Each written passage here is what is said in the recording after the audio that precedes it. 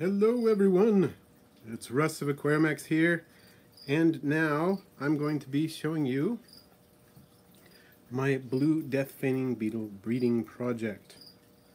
You may not be aware that blue death-feigning beetles have been bred in captivity, but it's fairly rare.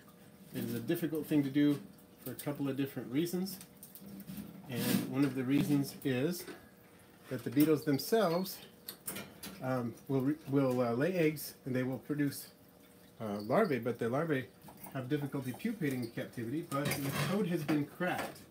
I know of at least 2 different groups that have done it. Pardon me while I remove the lid here.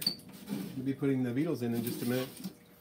So Dean Ryder on Arachnoboards has done it multiple times. He has successfully induced pupation, and we've also got the Cincinnati Zoo recently had success with, to my knowledge, just 1 beetle, which is, that's an accomplishment. That's great. So I decided to try it. I know how to do it in theory, so now I'm going to put that to the test and see if I can actually get it to happen. Pretty cool. So right now I'm taking a second to collect my beetles, and then I'm going to put them in here. So just a moment, if you bear with me while I do that. I've got about 3 to 4 inches of play sand down in the bottom, and then I've got some pieces of sagebrush, weathered sagebrush, cholla cactus, and some rocks in there. I've let the sand dry out for several days because it was too wet. So, okay, now I've got some chatters in here. Carter's critters. My friend is trying to breed them and has a few larvae. Awesome. Yeah, I've had larvae before, and it's really cool to see them, but they generally die unless they get what they need, so that's part of the reason I'm doing this.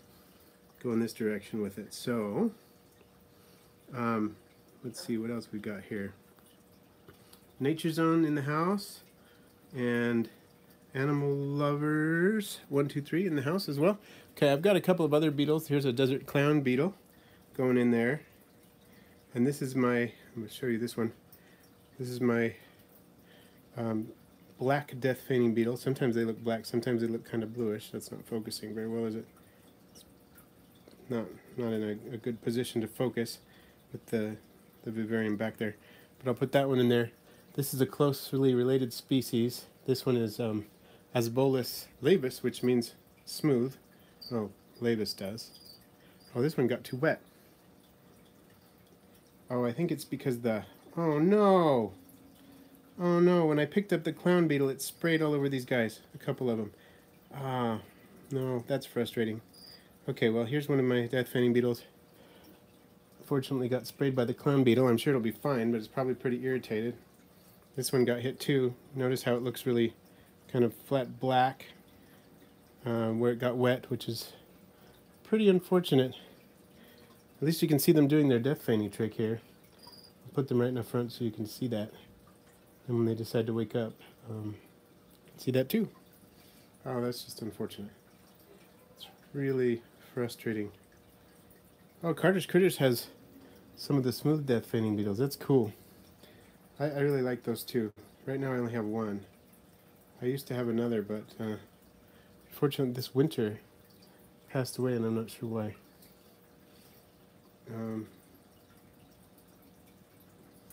So here we go. Let's put the other one right there. And now I need to try to wash my hands off. I got repugnatorial fluid from that beetle. It just let loose right in my hand. I don't think that's even ever happened before. So perfect timing. Thank you. He has great timing, doesn't he? Wait until he's on camera before he does that. Wow, that was fun. Let me see if I can get my hands clean. I'm going to try to spray them off here. I've got paper towels and stuff in here, so just a second while I do that. You can see the beetles still, most of them aren't doing a whole lot, are they? They're just kind of sitting there, feigning death, which is kind of cool. But here, let's see if we can move a little closer to them. Should I try to zoom in a little bit on these beetles? Huh, yeah, that's kind of cool. You can see them a little better. Let's see. Okay, so who's in here? Let's see. So we've got Dr. Spud and Zoom Boy, Animal Lovers 123, Soklisa Springer. Welcome everyone. And you can see one of the beetles just righted itself. I can see another beetle twitching. Kind of the third one from the left is twitching a little bit. I don't know if you can see that. Sorry, the lighting is not as good as I would like it to be. Maybe I can adjust the lighting a little bit. I would see if I can do that. Okay, you got to tell me, is that any better or not? If the lighting is like this. And, trying to see if that helps. I think that might be a little better. Getting the focus of the camera is also tricky. But the lighting is just a little bit better. Good. Glad to know that. Okay, I would love a like spike. We got a few likes. That's good. I'm actually going to take the camera off the tripod now so that I can move it around a little bit. That might help. Get a close-up on stuff. Here, I'll move the camera out of the way, or the tripod out of the way, so you can get a close-up on these beetles. Check that out. Look at that. I'm feigning death right there. This one is giving itself away, starting to twitch around a little bit. Look at that. You get to see the whole process in action. Feigning death and then the awakening. That one's still stock still right there. And that one's not doing much, but at least it's righted itself. I feel really bad that they got sprayed by that other beetle. That'll teach me to try to move them all at the same time. But okay, now we've got 2 beetles that have righted themselves. Nice. Let's see if this one's going to start moving around or not. I don't know.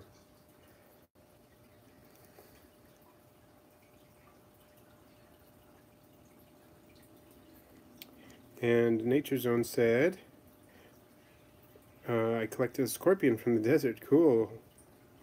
What desert were you in when you did that? Oh, let's check out this guy. He's traveling. Check it out.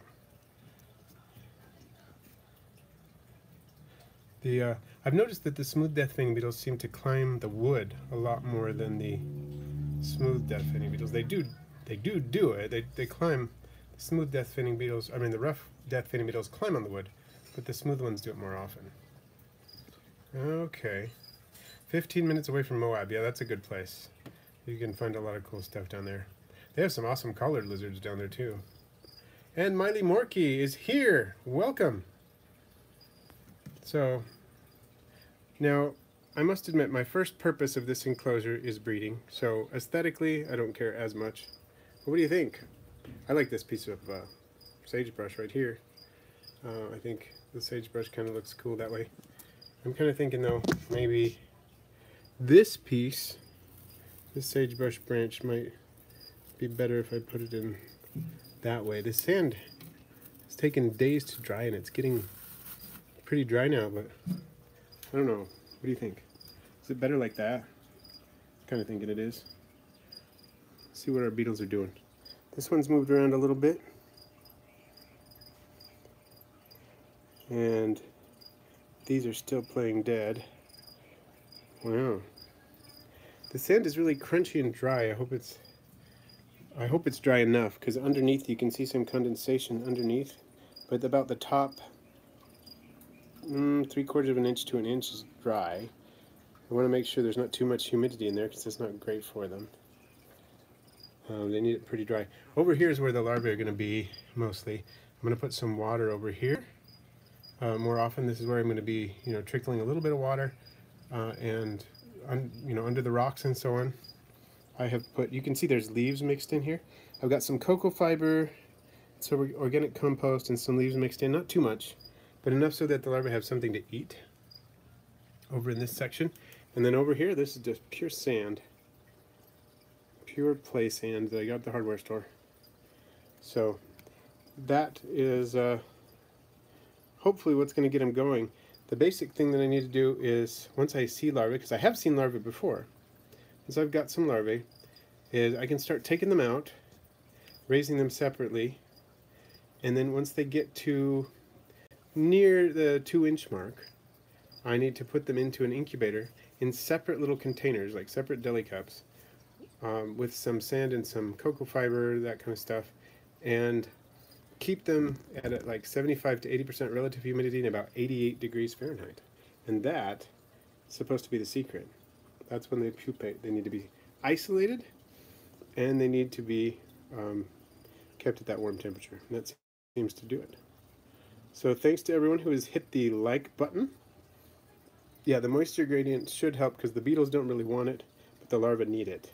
That's why I've seen larvae in my beetle enclosure before, but they've never really made it because they don't have a moisture gradient, and there's probably not enough organic material in the soil. So Miley Morky says, I collected some 2mm snails. Cool. Are they aquatic snails or are they terrestrial snails?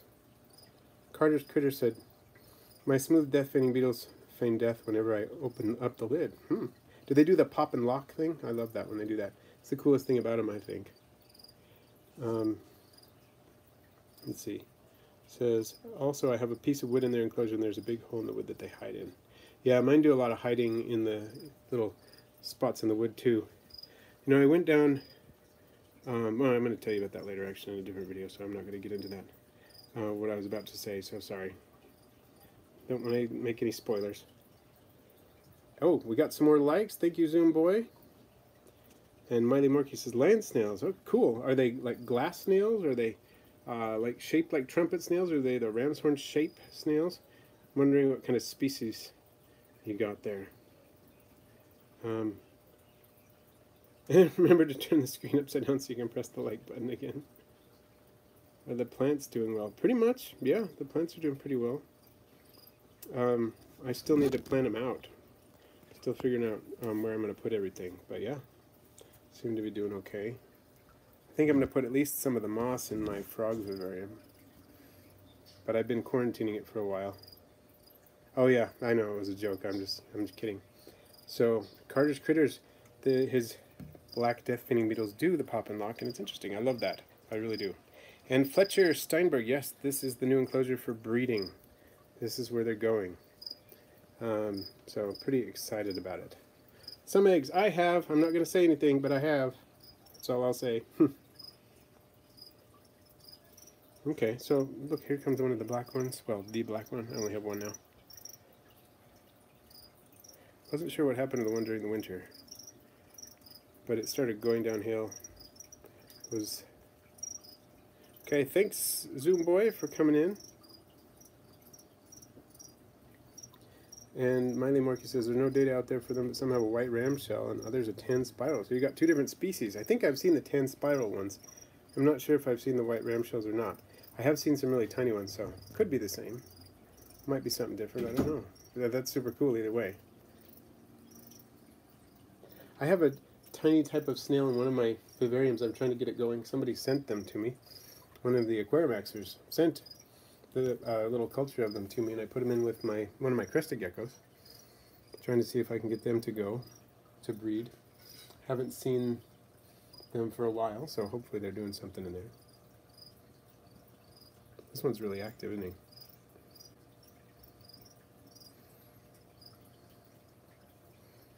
he? And Jay's Crazy Obsession. Hey, I think I'm late, but it must be Wednesday. Hope you feel better. I'm getting there. I'm doing better to some degree. Not as well as I'd like to be, but I am doing a fair bit better. And Nature Zone, we'll see if we can get there. Not sure. Well, this kind of snail, I had hesitated to keep snails in my vivariums for a long time, but these, he had kept them in his vivariums for a really long time. They stay really small.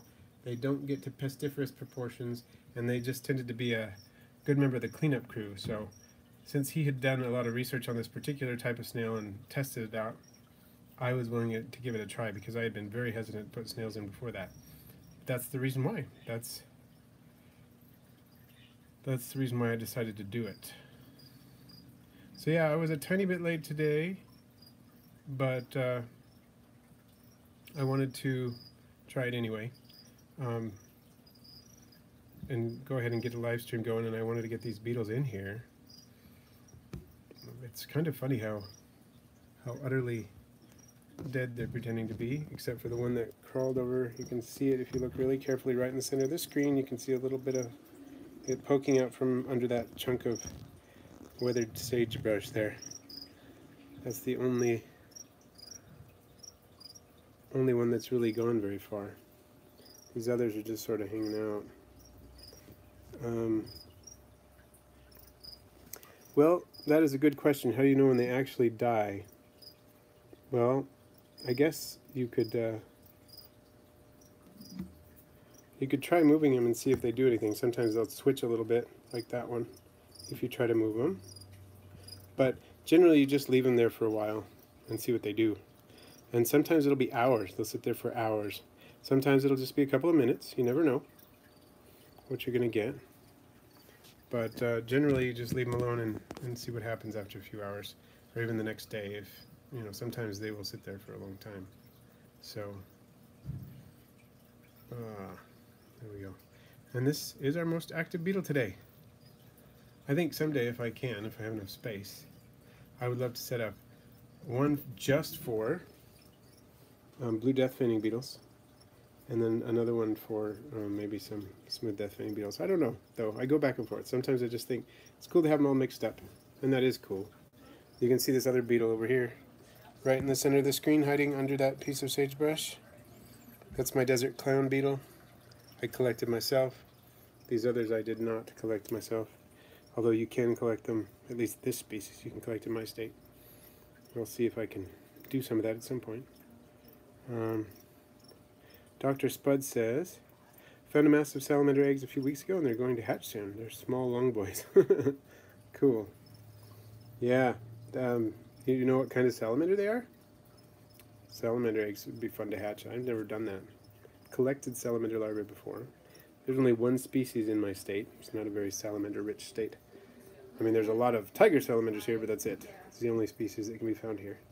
So, let's see. And still have the velvet ants. I do not. I wish I did. They don't live all that long. So, this winter, they passed away. They live anywhere from 0 months to 2 years in captivity. And mine were about 6 months-ish, so that's not too bad. Hopefully I want to collect a few more this summer. They usually show up around mid-July around here. So I'm going to go do some collecting, see if I can get some more. If I have a chance to go down to southern part of the state, I don't know if I can or not, but they have a white, really fuzzy white velvet ant that lives down there. So that would be fun to collect some of those. My cousin is an entomologist who studies such things, so I might actually ask him if I don't get a chance to go down and he goes down on one of his collecting trips, maybe he can pick one or two up for me, because he's always off doing that for his job. Oh, some eggs, thank you. Typo in the title of the stream. I will try to adjust that as soon as I can. It'll probably be after the stream, of course, but I will try to get to that. That would be important. Red spotted newts, cool. Do I have any tiger salamanders? I don't currently, although I have in the past. Yeah, I had one named Commodious Rump because he was a big pig and ate a lot. He was kind of fat. He was great. I loved that salamander. It was really funny. Very excited about food. And there's one that's kind of being active now. So, you found yellow velvet ants? Where did you find those? I would love some yellow velvet ants too. I've seen pictures of them, videos of them, but I've never caught one. I find the red ones and kind of the orange ones around here, and that's it. And Jay's crazy obsession. Do you do any fish outside? Have in the past. I'm not doing it right now, but I would love to get back into it. I really love doing, especially like summer tubbing kind of thing. I want to do that. This is what I would do if I could, and I may be able to do this at some point. Is just have a tub that I set up in the spring, put a species of fish in that I haven't bred yet, let it breed in the pond, document the entire process all summer on video, you know, have like a monthly update or something for the pond. And then sell off the species when it starts to get, you know, starts maybe late September, early October. Sell everything off and put the pond away, and then start again next spring. I think that would be really cool because it just gets too cold out here to keep a pond without, you know, doing all sorts of fancy things to keep it warm. So it can be done. I've seen it done. L.R. Bretz does it, but without doing that. It looks they're finally starting to wake up, a couple of them anyway. Miley Morky says, how's your fairy shrimp? There isn't anything about them on this channel in years. That is true. It has been a while since I've done a lot with fairy shrimp. I'm contemplating hatching some out this summer. I've got some eggs, so I might hatch out some beaver tails again this summer. That would be fun. We'll see what I just haven't had a lot of time lately, so see how that goes. Oh, so Nature Zone, you found them in the same place where I found the scorpion. Oh, cool. Close to that same place. Did you find them already, like this year? When you were down there, you found them? Because if you found them this early, that's news to me. That's a cool thing, because I've only found velvet ants in the, you know, summer or fall. Really? Wow. I got to go down there. You found them this year. You should have brought me some. I would have bought them from you. If you go back down there and you catch some, I will buy them from you, no problem. Totally do that. Oh no, that's awful. Smashing a velvet ant, that's just terrible. Dr. Spud says, the pond I got the eggs from lasts all year and has no fish, so the newts complete their whole life cycle in there with no terrestrial stage. That is cool. I've known of that particular process occurring with tiger salamanders. That occurs up in our high mountain lakes here, when there are no fish. That tends to happen, even perhaps in some lakes that do have fish. But I didn't know that it could happen with red-spotted newts. It's cool. And it is interesting how life cycles of amphibians change depending on their environment. I believe it's fire salamanders in Europe. Depending on their altitude and climate of the area where they're at, they will either give live birth to fully formed terrestrial salamanders, or give live birth to aquatic larval salamanders, or, I think I'm right about this, or they lay eggs. Which is kind of crazy that they can do all three. Same species, different altitudes. Yeah, that's okay. If you didn't have a container, I don't blame you for not wanting to get stung. But that is why my rule is when I'm around going anywhere, I've got deli cups. I mean, you know, anywhere in nature, pretty much I've got deli cups with me. If there's any remote chance I'm going to catch something. I keep a couple of deli cups in the glove box in my car. So it doesn't matter where I'm going. I have them.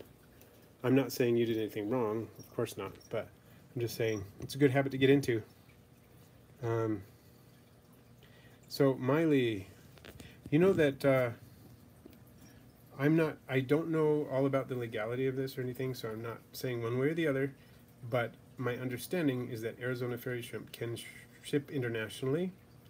That you may have to get permits and stuff like that, but it'd be interesting to look into. So ArizonaFairyShrimp.com sells beaver-tailed fairy shrimp, and I know they do sell internationally. I just don't know about the laws in your country and whatnot, so you'd have to figure that out. But it's something to think about, anyway. And Nick Apple, ever consider keeping diving beetles? I feel like they'd be right up your alley. Cool. I think I've never kept diving beetles, but I like them. I mean, I think they're super cool. I think I might try that. I'd be up for it. I think all kinds of beetles are cool, and the aquatic beetles, especially the big ones. You know, I've caught beetles, aquatic beetles of various sorts before. Last summer, or last spring, I guess, I ran into some whirligig beetles. Those are great. I hadn't seen those in years. I love whirligig beetles. They're the ones that kind of skim along the surface of the water they have specially modified eyes so they can see above water and below water, and they just prey on bugs that fall into the water and stuff. They're super cool. So I think I'd do diving beetles. So Nature Zone says, I think I'm an eastern sand scorpion. Cool, so you kept it. That's cool. Miley Morky says that Arizona fairy shrimp can ship, but it's down recently. Oh, and you're in Canada. Okay. So if it's been down for a while, I hope it comes back up. That's where I bought my beaver chill. I bought a lot of things from them. Bought clam shrimp and a couple of different species of fairy shrimp and daphnia and seed shrimp, and I want to say probably some other things from that group, that site, and hatched them pretty successfully.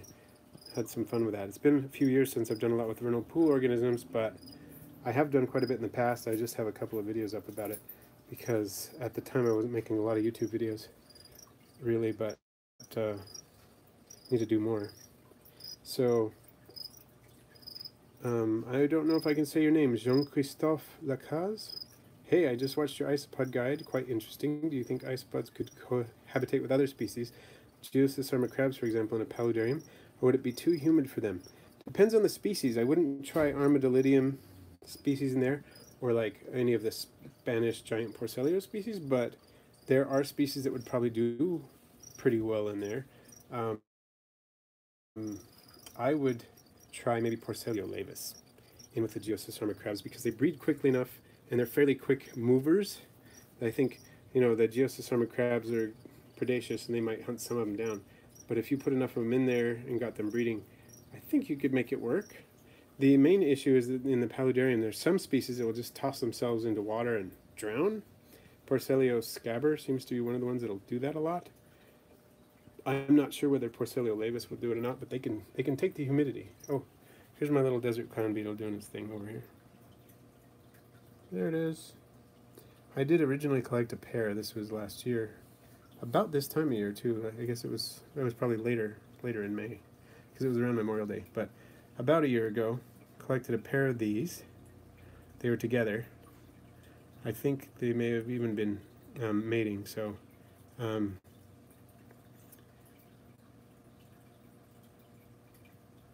But the other one eventually passed away. I think the other one was the male, which is sad.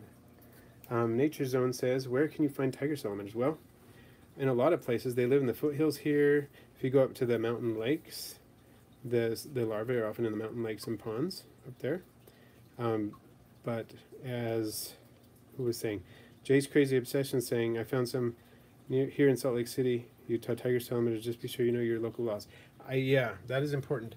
I can't remember the local laws for amphibians right now, but most of the reptiles you can't collect, at least not without permitting. So look at those three still playing dead. There's a couple over here hanging out under the wood, so they're more active. That's good. So you definitely check the laws first. And okay, and oh good, I said Jean-Christophe's name just right. Excellent.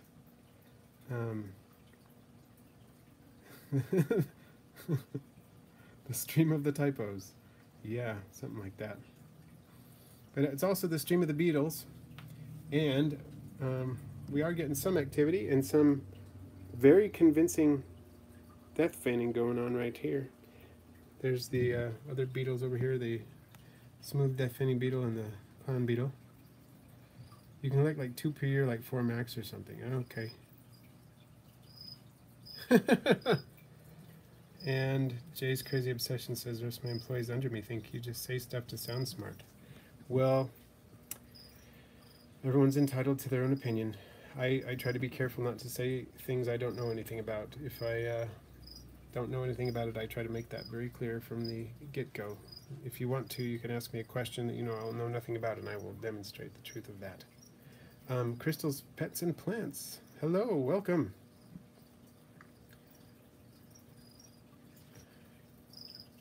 Let's see what they're doing over here. That one must be hiding again. Is it down under here? Where'd it go? Lost sight of it. Darn it. Well, these guys are still not doing a whole lot, are they? I wonder what would happen. I'm going to move this one here. Not this one. I move this one because it's already upright. See if I can get it walking, or if it's just going to feign death more. There it goes. And Julia, if you have any success with breeding, will you make a dedicated video? Definitely. I've already got footage of putting this vivarium together. So that's the plan. The whole plan is to document each stage and make a dedicated video about the breeding process. Um,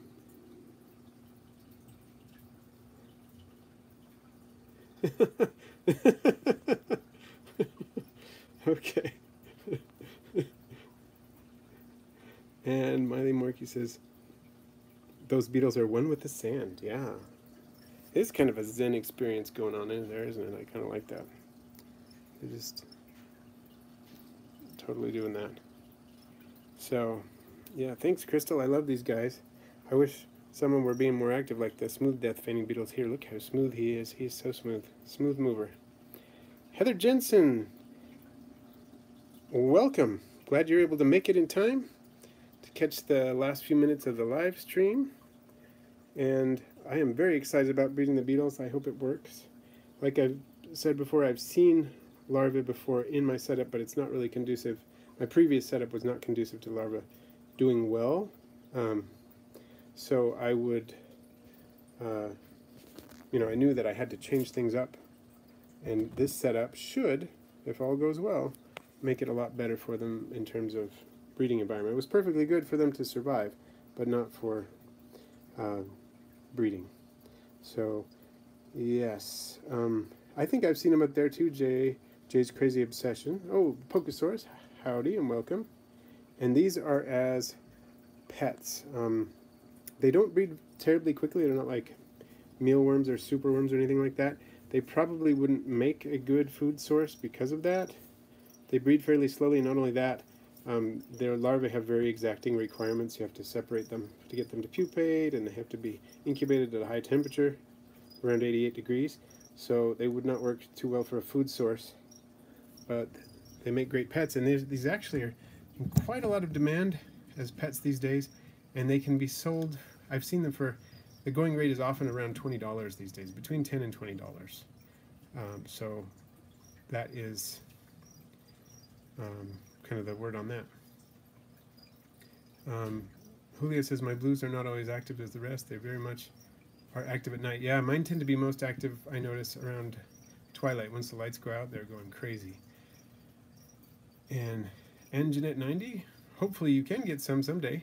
And Heather Jensen, they're on my growing list of animals I want. I love the blue. All the inverts doing well over here. Excellent. Glad to hear it. Yeah, I love them too, and I hope that I can get them breeding and get some of the captive bred ones in the hobby. Yeah, and Julia, you're right. The captive bred would need to go for more because they're not going to be very profitable at all. Probably not profitable. People are probably going to be losing money on putting them in the hobby to some extent, but at the same time, I think it's worth it just for the love of the creatures and to get more people breeding them. So we're not, they're very common in their natural habitat, but I think it's good to get them breeding in captivity anyway, just for sustainability's sake and so on. Not that maybe sustainable collecting couldn't continue, but I think some captive breeding would be beneficial. Crystal Pets and Plants wants to get a leaf bug. They look cool. Totally do. Pokesaurus, how are your pets doing? Most of them are doing pretty well. I'm really happy with this new project, getting this going, and yeah, in general they're doing well. But check out, Jay's Crazy Obsession says, check out Nature in Midvale. Is it a pet store? I would like to check it. It's just spelled Natur? Have to look at that. Julia says, to be fair, many people only want captive bred animals, so charging a premium is normal. Yeah, definitely. People expect to pay more for captive bred typically, that's true. Oh, look, that one's being active. Finally, get some blue Death-Feigning action going on. Now it's going to go hide. Well, you know what? I'm just about to wrap up here, so if you have any final questions for me, then okay, I will. I'll check that out, Jay's Crazy Obsessions. I'm curious. I want to hear more about this. So, and yes, I am in Utah, and I am hoping to go to the expo. I'm trying to work that out. I was talking to my wife about it today, see if we can work that out. I have often thought of getting a table. I haven't done it yet. But let's see.